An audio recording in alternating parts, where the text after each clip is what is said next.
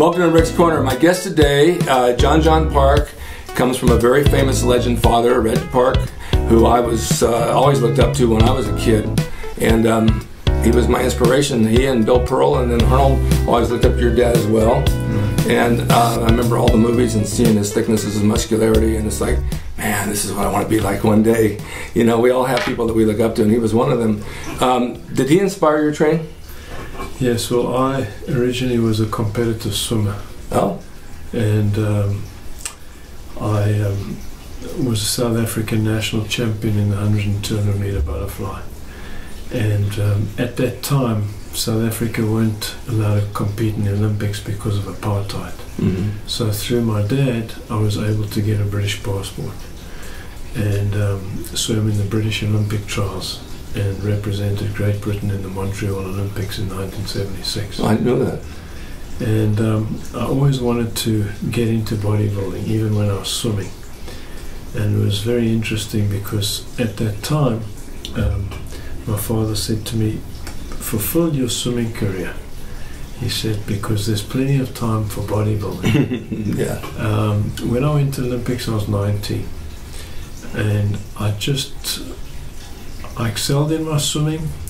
When I went to the Olympics, I came like 18th in the 100 meter butterfly. And I know obviously I hadn't reached my peak yet. I carried on for another 2 years, but I really, really wanted to get into the bodybuilding. So I packed in the swimming. I started my own, I had to make a living. By that stage my dad had sold his gyms. So I started my own swimming school from beginners right up till national level, competitive national level. And at the same time I also took a job in a newly opened gym, which was a very popular gym in Johannesburg. So between the two of them it kept me pretty busy. Yeah. And I started bodybuilding. I competed in 2 competitions in South Africa, both of which I won. And then I came over to Los Angeles specifically with the goal of pursuing bodybuilding. Mm-hmm. What year was that? I came here in 1985. Okay. So I've been here just over 30 years now.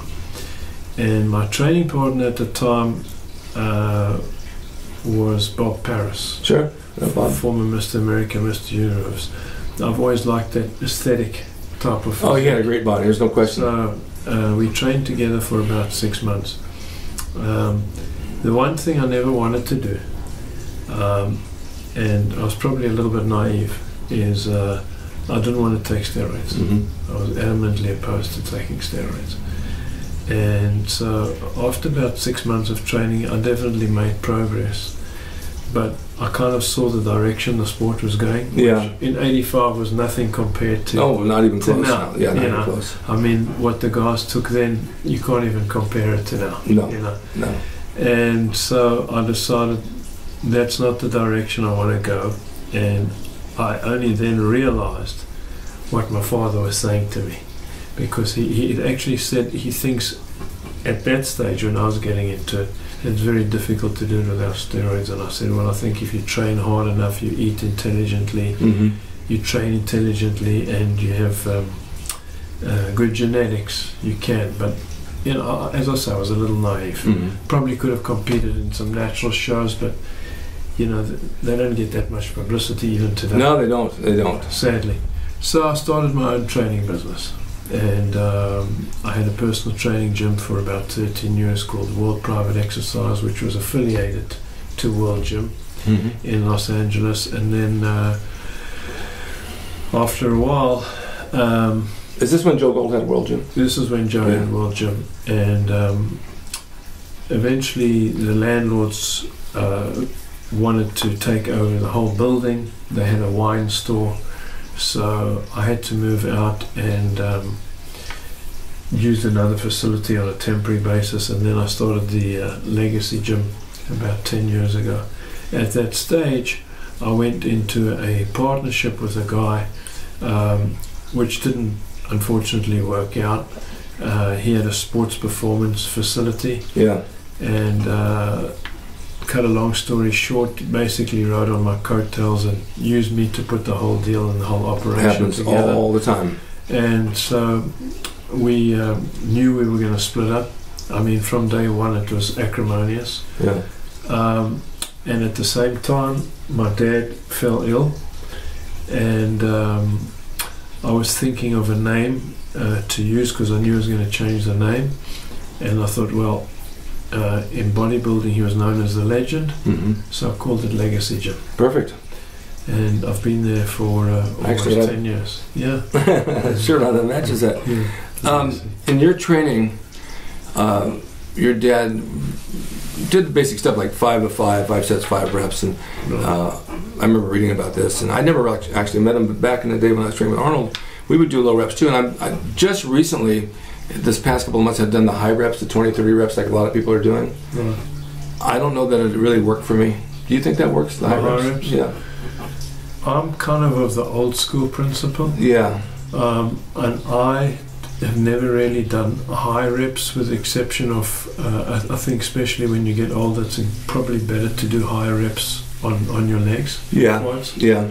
Maybe you won't get as much size, but from a conditioning standpoint, I think it's better. Yeah, for legs especially. Yeah. But for biceps, for example? No. Only time I would do high reps, 20 reps, would be specifically for quads, yeah, and for pullovers and calves. Okay, yeah, exactly. But anything, 20 to 15s, anything more than that, never worked for me doing high reps. Me neither. 2 weeks ago I went back and I said, I'm going to start going a little heavier again. Yeah. And my kids always say, it's your age, Dad, quit going so heavy, you don't need to do this anymore, you're getting older. But I started going back down to the 5, 6, 7 reps. Right. I noticed a difference like within 3 days. Yeah. My body started to fill out, I got stronger. Yeah. I felt like the old guy I used to be, years ago, and I liked it better. This 20 rep stuff was just doing nothing for me. I think you're working too much from an endurance standpoint, and there's other ways to work endurance. Yeah. I think the purpose of depending on what your goal is, but if we're talking specifically to keep your muscle size or put on muscle size, I think you have to handle load. Yeah. And your load is restricted when you're working such high repetition. It is. Your dad trained heavy? Always trained heavy. He did. Always. Well, I mean, needless to say, he was the second guy in the world to bench press 500 pounds. Yeah. And that's back in the day. That's a lot of weight. But at the time when he did it, and we're talking in the 50s, the first guy to do it was a guy called Doug Hepburn from Canada. Remember him? Who was 275 pounds. He wasn't a bodybuilder though. And he wasn't. He was a powerlifter. Right. My dad did it at a weight of 225 pounds. So there's a 50-pound difference 3 days later. Arnold told a very cute story. When my dad passed, I was in South Africa obviously at the time, and Arnold called me, and I said to him, when I get back I want to have a service for my dad, and he said, well, Maria and I would like to host it. So we had a service at the Fairmount Hotel, the Fairmount Miramar Hotel in Santa Monica, which there were over 500 people. And Arnold said that when he first came to visit my dad, he would wake up, my dad would wake him up at 5 o'clock in the morning, and he wasn't used to working out at that time. And my dad said to him at that time, he said, if you get your calves up, because he was a little bit weak in the calves. Right, I remember. In proportion to the rest of his physique. He said, you'll be the best bodybuilder in the world. So he told the story, and he said, so first of all he had to get used to training at like 5:30 in the morning. He says, and he thought he was pretty strong because he was doing standing calf raises with 350 pounds, which is a respectable weight. He said, but then Reg would put like 1,000 pounds on. So he always trained heavy. Obviously, as he got older, he didn't train as heavy, and he started changing his approach. He was really the guy who, started the whole 5x5 principle. Right, I know. But and it's a very successful principle for putting on for strength and size. Right. But later on, what he did with the 5x5, he kind of modified it, and he said that if you're going to do 5x5, because in those days you'd work progressively heavier, so it then became 5x5, but you'd do a first set as a warm-up set of like 60% maximum. Right. Your second and third set maybe around 80%. Your fourth set maximum, and then the fifth set he would do a cool down. So he'd have a whole warm-up, cool-down type of... That makes sense. I mean, we did the same thing. We would start, with the warm-up, we would start going heavy. Then the last set, come back down, do a cool-down with some reps, and that was the end of it. Yeah. Then on to the next thing. Yeah. Body parts were split up. Like, how did he split the body parts up? Typically, he would do... it would vary, but he would do... sometimes he'd do chest and shoulders. Mm-hmm. Sometimes he'd do opposing muscle groups, chest mm-hmm. and back. Mm-hmm. Typically biceps, triceps. Mm-hmm. Legs would be pretty much on their own. Yep. Sometimes he'd do, he'd often do the old style, which Grimek started years ago. Yeah. Deep breathing squats supersetted with pullovers. Yes, I remember that. So he'd follow that up with chest. Mm-hmm. He would do shoulders and arms. It varied. Yeah. But he would, in those days he used to train 6 days a week. But he said he made his biggest gains only training 3 days a week. Really? Yeah. I've heard that from a lot of people. Yeah. Chet Yorton told me that. Bill Grant, I used to train with Bill. We do 4 days a week, and 4 days a week I made my gains. Today I took the day off, and I thought, I've been training hard. I was up a lot last night. I'll just rest. Yeah. And it's hard in your mind to take the time off, and you feel like it's doing you no good, but it's doing you something good. Well, I don't have the time I used to have to train. I'm a little lighter than normal, but I found in the last few years what works best for me, quite frankly, is 3 days a week. Mm-hmm. And I would split it up where I would do chest and back one day,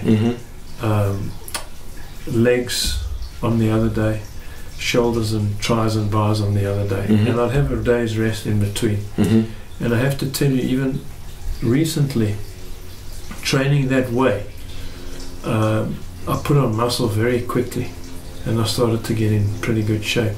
Put on at least 10 pounds of muscle in a quick period of time. So basically, just say you did the one day, was chest and back? Chest and back. Okay, so let's say it's a Monday. Right. And then you skip Tuesday. Right. You go on Wednesday and you do what? I'd like to split the upper body up, give the upper body a break and do the legs on a Wednesday. I see. So you're taking a few days off the upper body. Yes. And so then on Friday you go back to the upper body. Yeah, shoulders, tris and biceps. Okay, makes sense. And then Saturday you're off. Saturdays I'm off, but I was doing calves each workout.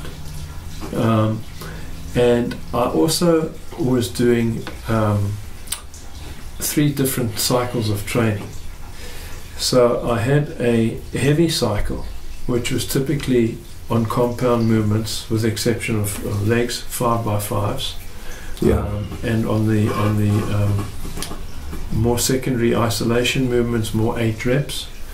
As I say, calves was always in the 20 to 15 range. Yeah. Quads on the heavy day maybe as low as 10 reps. So that would be the upper body would be, which I've already said, that would be my heavy week. Then I would go into a medium cycle, whereby I would do anywhere between the 12 to 15 rep range. Change the movements, and then a 12 to 8 rep range, and then I'd go into the very light cycle, which would be 12 to 15 reps.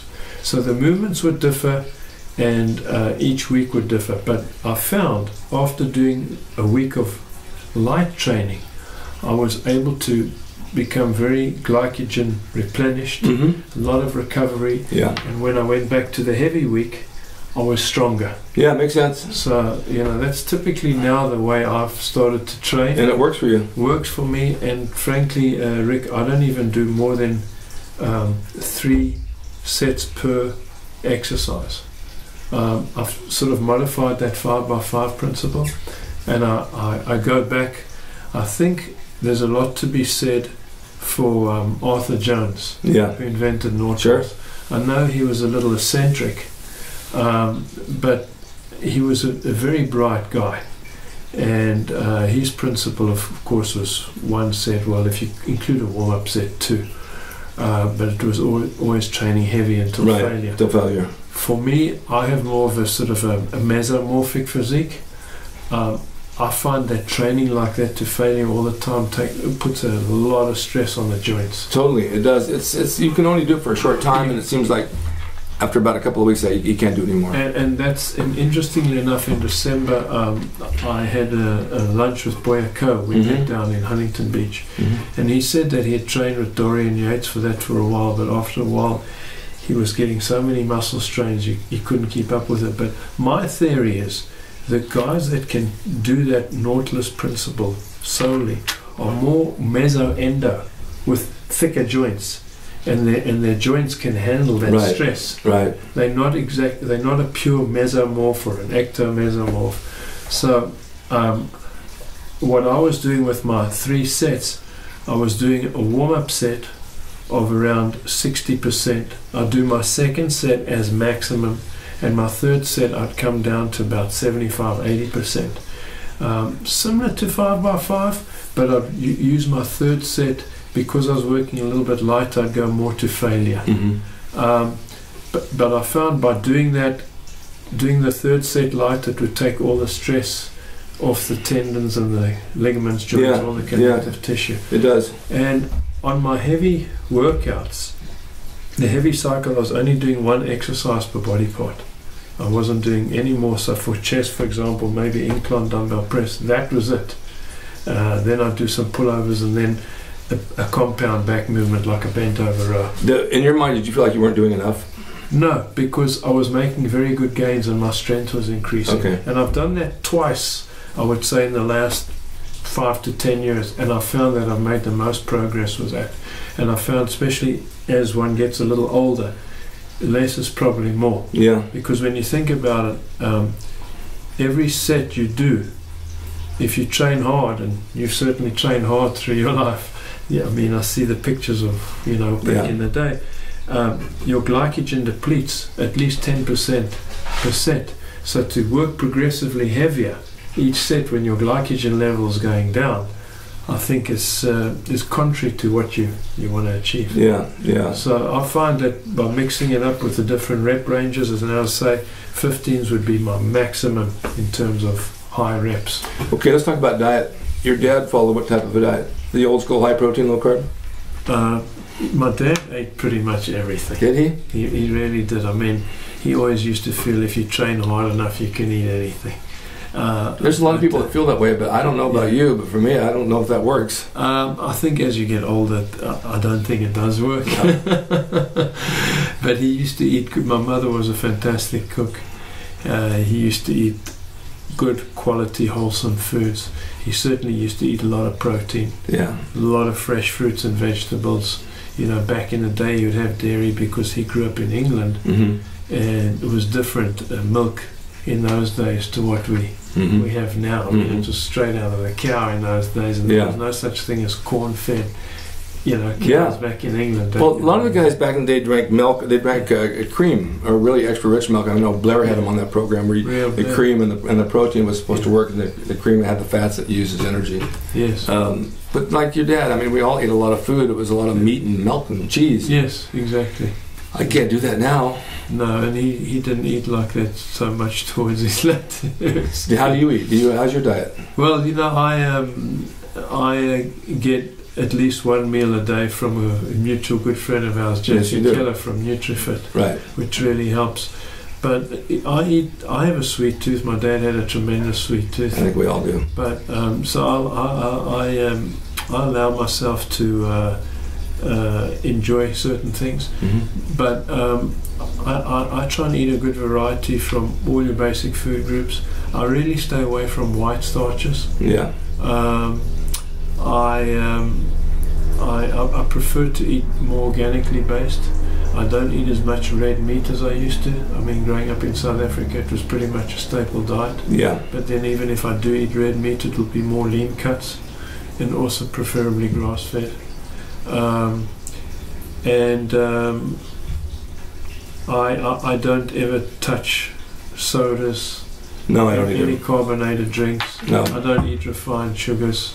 If I have chocolate, which I like, I'll have organic chocolate, preferably 70%, you know, cocoa. Well, they say that dark chocolate is good for you. It actually is. Yeah, good. I've heard that. Yeah. Yeah, you get to a point where, I mean, when you're training back in those days, we had our junk day on Sundays and we would eat everything. Yeah. Cheesecake and spaghetti and pizza and ice cream and all that kind of. I can go crazy on the ice cream. Yeah. But you get to a point where it's not satisfying anymore. No, and you feel lethargic and sluggish. And now, frankly, I always tell people, if you're going to have a junk day, it's actually better to do it on a Saturday than a Sunday. Because the energy we use on a Monday, which is the start of the week, and maybe your first workout of the week, is based on what you had the day before. Yeah. So I always tell people, use Sunday as a clean out day. Drink a lot of water, you know, flush the toxins out, and maybe do some active recuperation. Go for a nice walk or a hike. Maybe not just something different. Level of something. Yeah, that's a great idea. Yeah. What's the pictures you brought? So this is a picture of my dad and Arnold. I've seen that shot. So right about. Let's see if we can do that right about here. Okay, explain that. So, you know, 1965 was my dad's last Mr. Universe contest, and he was planning on retiring. And Arnold was, by that stage, he was living in California, sponsored by Weeder, and he was 23. My dad was 42, and he issued my dad a challenge to compete against him in the universe. Yeah. So my dad came out of retirement and he trained for 3 months for the competition. And this was all a friendly challenge, though. It was a friendly challenge, but somewhat competitive. Yeah. And Arnold beat my dad by half a point. I'm biased, but if you look at this picture, I think from an aesthetic, symmetrical point of view, I think Reg had a superior physique in terms of a smaller waist, squarer pecs. Yes, he did. More cap deltoids. Yes, he did. And he had the foresight many, many years ago, even though he was renowned for bench pressing, he stopped doing flat bench press because he felt that the lower pec, which is easy to develop, was getting too heavy, and he didn't want to throw the symmetry off.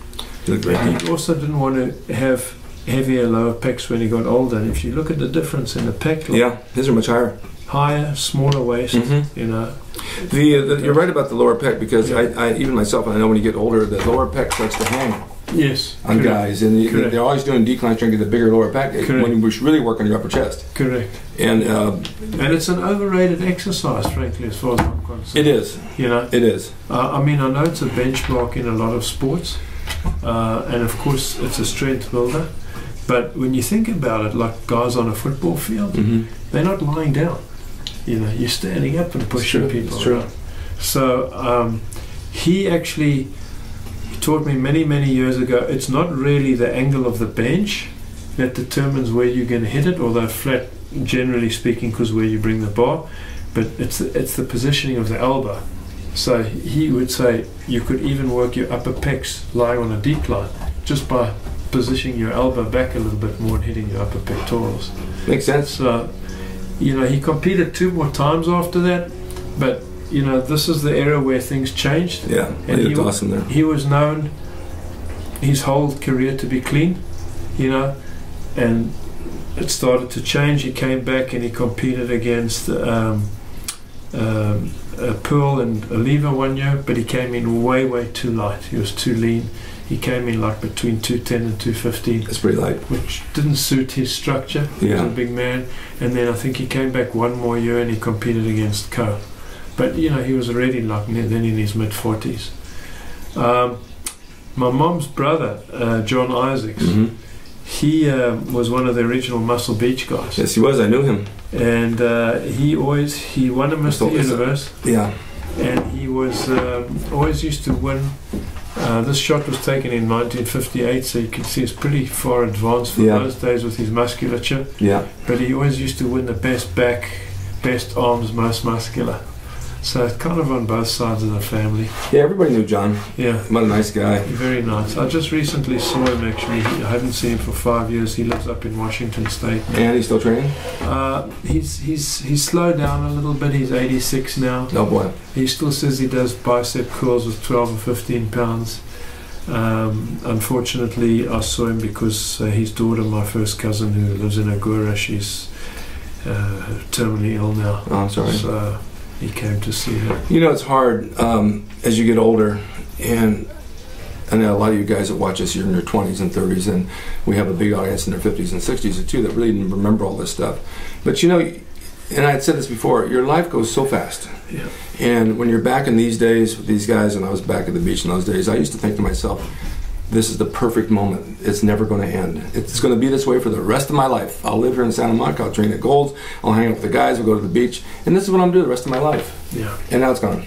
Yeah. Done. Yeah. It's not even closely related to be the same thing anymore. Well, you know, Rick, I think unfortunately today, besides the chemistry distorting the sport completely, Yeah. and I'm not sure about you, I love to train. I love the old school.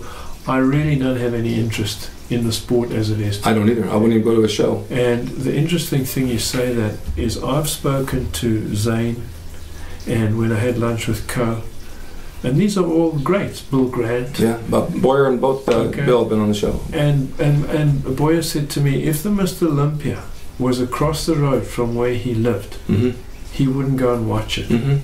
None of the guys from that era can relate. No. I mean, I've seen Bill Pearl at shows. He doesn't even stay to watch the show. I know. And I remember, I'm going back now even longer, a number of years ago, when my dad was still alive, they had a reunion, 50th year anniversary for the NABBA Mr. Universe.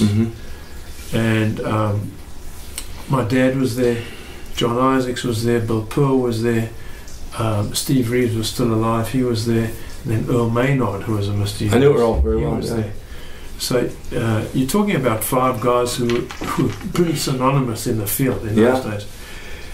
10 minutes into the show, my dad turned around to my mom and said, I can't watch this. I can't relate to a guy 5'2", weighing 240 pounds. He said, let's go. At intermission, Steve Reeves turned around to my Uncle John and he said, where's Reg? He said, he's left. Bill Pearl said, where's Reg? He's left. None of the guys I mentioned sat through the second half of the show. They couldn't relate to it. No. And now it's become even more distorted than it ever was. It's funny because I do the same thing with wrestling. I wrestled back in the 60s and 70s with the old school guys that trained at Gold's as well. And it was a different game back then, and now I don't even watch it on TV. And I have guys that train out here that they watch it and they don't really like what it's become, and bodybuilding's done the same thing. It's just not what it used to be. But everything takes its course. I mean, music has, and everything, entertainment, everything has changed over the years. And it's not that you get stuck in a rut and you want to think old and be what it is, but it was so much better back then. Well, I also think that there was a much better camaraderie. Totally. You know? Yeah. And I can tell you that after the first time my dad won the Mr. Universe, he was a little bit disappointed. He thought it was an anticlimax when he was standing on the dais receiving his trophy, because he said what he enjoyed more than that was the training. And Boyer actually shared the same story with me, a similar story. He said he always enjoyed the training more than the competing. The competing was just a part of it. It's a part of it. It's like the icing on the cake. But still, I mean, the thing is and how old are you now? I'm 59. Are you really? Yeah. I never would have guessed that. ever. The thing is that I'll be 72 in July. Okay, well, I go to the gym every day. I have injuries from wrestling. I have a knee replacement. My shoulders hurt. I lost a finger. My hands are numb from carpal tunnel. And I don't even think about it. I get up and I go to the gym. It's what I do. It's habitual. It is, and it's part of my life. And someone said to me, do you ever get bored going every day? I never get bored. I wake up in the morning, eat, and I go to the gym all fired up to have a good training program. And I'll hit it hard, and I'll feel good when I leave.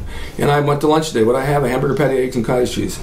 My old school diet, because it works for me. And I feel good about it. And if you feel good mentally, you'll feel good physically. And your body fat is low? Well, it's not as low as it used to be. Okay, but still. I have a girlfriend that likes to have ice cream at night. You know, I don't want to do that every night, but at my age, I guess I'm allowed to have it. But you know what? I think it's very important that you enjoy your life. Yeah. I mean, it's not going to be what it was years ago. I got some abs there, but they're not where they... All right, if I dieted for the next 4 weeks, I could be hard. But but why? What for? For what reason? You know, maybe to be a little slimmer. I might just do it just to see if I can do it. But your body changes as you get older, and you try to make it work like it did. And pretty much is okay. So we do what we do. Well, a study came out of McGill University just recently, saying that, you know, for people when they get older to keep working out, it actually affects the neurons in the body. Yes. And we know that. Yeah. I mean, I have a client who I'm very fond of, by the name of Dusty Snyder. Now, he's been training with me for about 25 years. He's now going on 83. And nobody, and I mean nobody, can believe this guy's age. Really? He still works a full day.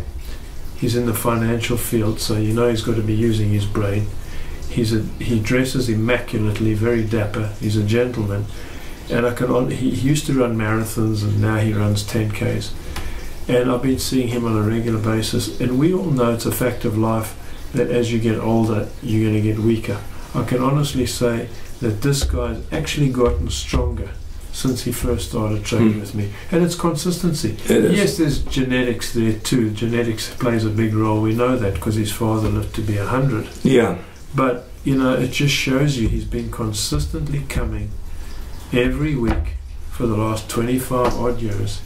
And the guy's in incredible shape. Yeah, you know what it is also too, you get used to using a heavy weight on bench. My bench press was 445. Okay, sure. I can't do it now. I don't know if I can even do 200. Right. But I don't do benches anymore. Right. I do a machine. Exactly. So when you get away from doing that kind of thing, it's like you got to start all over again. Right. Curls I always 60, 55, 65s. So I dropped down to the reps of 20s, right. 25s maybe, and then they became hard. It's like, why am I doing a 20-pound dumbbell when I did so much heavier before? Exactly. And I got used to that. So the last 2 weeks I'm up to 40s, 35s. Yeah, they're hard because I haven't done them in a long time. Right, right. But now they're starting to get easier again, right, right. And I'm getting results from it. So when it's powerlifting to me was the basis of bodybuilding when I started. Okay. Bench press, deadlift, and squat. Right. It gave you a foundation. You got heavy, and you were a young guy, and nothing hurt. And it did give you power to go heavy on stuff and then really work your muscles. But as you get older, it does play havoc on the joints. 100%. Yeah, it does play havoc, and you can't do what you used to do, but you do the best that you can do. And machines, as much as I like free weights, and I do, there's machines today that almost duplicate what you can do with a free weight. Yeah, yeah. It's in your head. Well, I think it's in your head. I think there's another factor that's very important too, which I find when I'm training now, I spend much more time doing than I used to. I can spend between 20 to 30 minutes just warming up upper body alone. On legs, I can spend 45 minutes. Because, you know, we're more susceptible, we're more prone, and if you've trained hard enough and been involved in sports, you're going to have some history of injury. Yeah. So I do a lot of dynamic movement before I even pick up a weight. Yeah. You know, warming up all my joints. It's time consuming. It's time consuming. It can be a little bit boring. Yeah. And most people don't have the patience to do it. Yeah. But I think for longevity and for purposes of preventing injury, I think it's very, very important. I think you're right. And a lot of the clients that I deal with today, they're a little bit surprised, you know, those who are a little older when they first start, because my philosophy with them is many of them have imbalances between left or right side, or, you know, scoliosis, whatever it is. So I spend maybe the first half a dozen workouts when I formulate a program for them, opening them up, getting them to move, working on the imbalances. Because if I'm just going to put them straight in the gym, which anybody can do and make them start lifting weights, all you're going to do is exacerbate your conditions. So I find a lot of people like difference between left and right side. Therefore, if that's the case, why use a barbell to do curls? You're better off using dumbbells. There you go. The new cable machines, instead of having a bar, they have two separate handles. This way, if I said to somebody, I want you to go and do pull downs until you reach failure, you know ultimately they're going to use their strong side more than their weak. So with two independent handles, you're not allowing your strong side to help your weak side. It's really funny because I'm relating to something I did last year. My knee is shot, my right knee is shot. I definitely need a knee replacement. I can do leg press, I can do extensions and all that, but this leg carries this leg. So I was down in Venice Goals and they have a leg extension machine that's this one, this one, this one, this one. Right. Normally I do both. So I did my left leg and I went to do my right leg and the thing didn't budge. I couldn't move my right leg because the knee shot. Right. Showed me that my left leg's taking over for everything I do. Even though I can flex it and work it somewhat, it's not getting a full feeling out of it, or full range. Right, right. So that one needs to be repaired so that it can have the strength of the left one. Right. And it would take probably several months of working it by itself to get it up there. Even if it would, I still think the knee has to be replaced, but it's what you said, sides have to balance out. Yeah, and even with a lot of people, what I do, whether it be a stretch or an exercise, I might do a 2-for-1 ratio. Yeah. Whereby they're doing two sets more on the weak side than they're on the strong side. Right. As we know, especially after, in fact, the Japanese have a term saying 50 shoulders. You've been active. Most people have been active are walking around with, maybe they're not significant, but they're walking around with perhaps micro tears in the shoulder. Oh, sure. And most people have had some form of rotator cuff problem. Sure. So I think, therefore, when you get to a certain age, I mean, I don't give any client, Rick, I never ever give a client, unless he's a young guy training for bodybuilding to put on some muscularity, I never give them lateral raises or flies. I don't see the purpose. I'd rather do a compound movement which incorporates the whole joint, a multi-joint movement. Like what? For example, for shoulders, I'd rather give somebody a shoulder press. Okay. And I'd give them dumbbells as opposed to a bar or a machine. Yeah. Because then they can use each side independently. That's true. I also like to do a shoulder press. A lot of people have a problem with their shoulder because their lats are too tight. And if your lats are too tight, you don't have any mobility. So I'd open up the lat before we even start doing any shoulder work. And when I do the shoulder presses, I do it more like a letter C, where you're going over the head instead of straight up, so you're getting that lat stretch. Yeah, makes sense. Opening up the lat. But if you're talking like shoulder injuries, you want to avoid wide work later on. So with the new machines they have, these functional trainer machines with the single handles, you can have them parallel working in this range, so you don't have to go out wide and put all that extra stress on it. And it makes a lot of sense. I remember doing wide bench presses way out to get my chest worked out. It was okay, but it did play on my shoulders later on. You would never do it now. No, I wouldn't do it now. And you wouldn't recommend anyone? No, I wouldn't recommend it either. So your gym is in...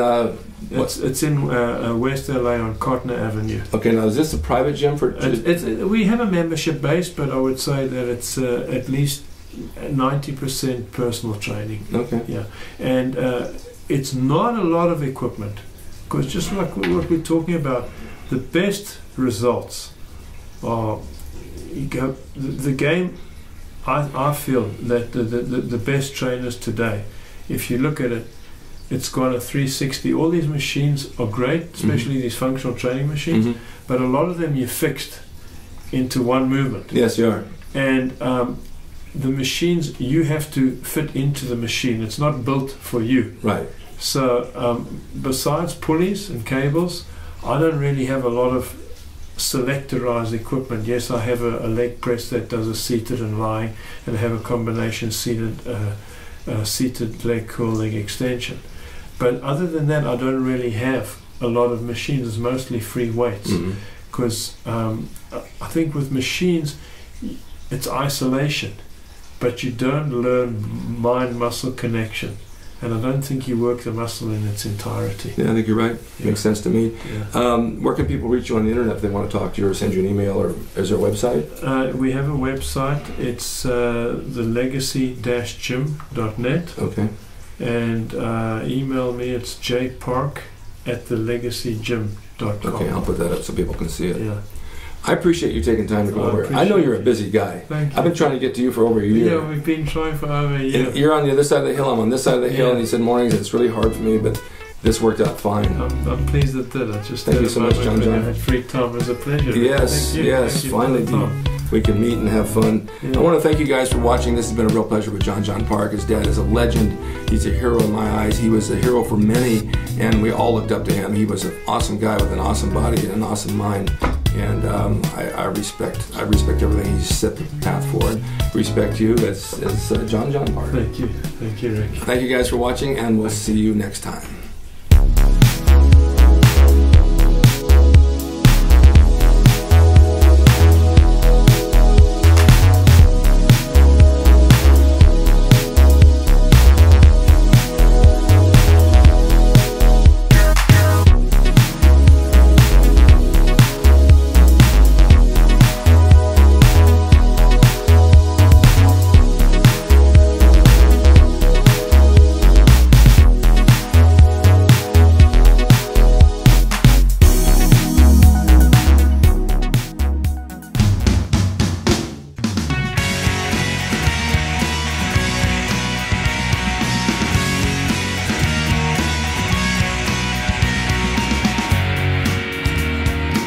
It's rickdrasin.com. He is the equalizer, baby. See you next time.